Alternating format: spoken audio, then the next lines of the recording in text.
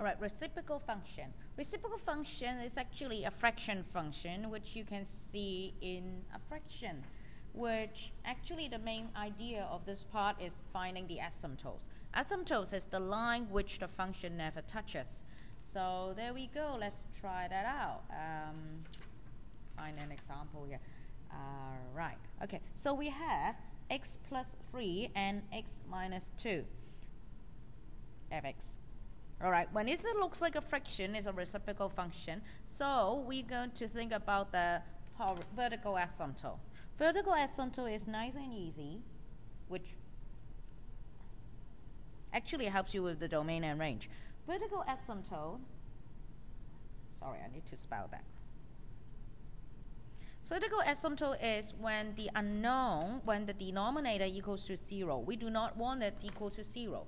So what we're going to do is, we will have it minus, so x minus 2 equals to 0, x equals to 2.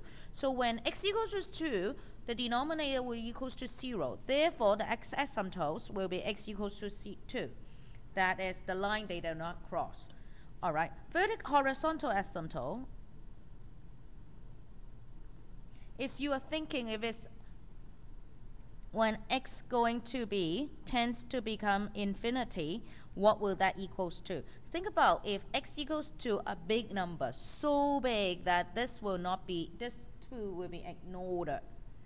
All right, so it will be cancelled out, will become 1. All right, think about if it's a so small number, a very small number.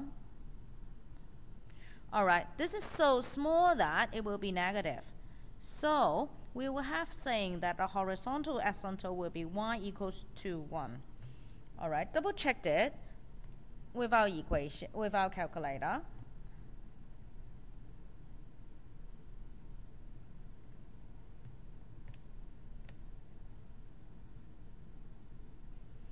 And that will be equals to 1.